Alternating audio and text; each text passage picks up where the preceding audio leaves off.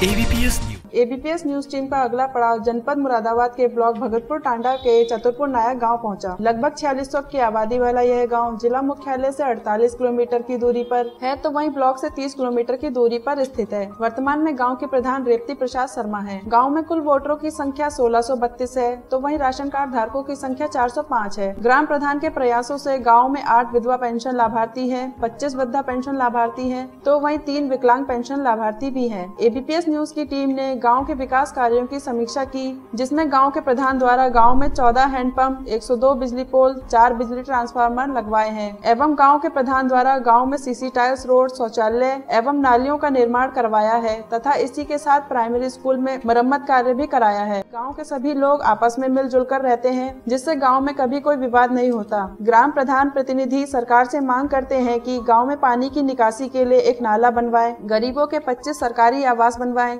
वहीं ग्राम प्रधान ने बताया कि ग्राम पंचायत में बिजली के तारों की स्थिति ठीक नहीं है, जिससे कभी भी कोई हादसा हो सकता है, जिसे ठीक कराकर नए तार लगवाए जाएं एवं शमशान घाट तक जाने के लिए सड़क निर्माण कराया जाए। प्रधान चतुरपुर नायक, पोस्ट मेवला कला, ब्लॉक भगतपुर टांडा।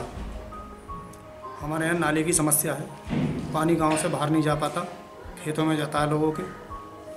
सबसे मेन समस्या पानी की है। बाकी जितना सरकार विकास के लिए पैसा दे रही है, हम उसका सही उपयोग कर रहे हैं। शौचालय बनवा रहे हैं गांव में, सड़क बनवा रहे हैं, सौर ऊर्जा भी लगी हुई है गांव में। बाकी सरकार को और निधि बढ़ानी चाहिए हमारी, जिससे विकास कार्य और ज़्यादा हो सके। चतुरपुर नायक से बोल रहा हूँ। जो प्रधान जी काम कर रहे हैं वो बढ़िया कर रहे हैं और लैट्रिन वगैरह बना रहे हैं, नाली और खड़नी बनवा रहे हैं, बढ़िया सब बढ़िया काम चल रहा है।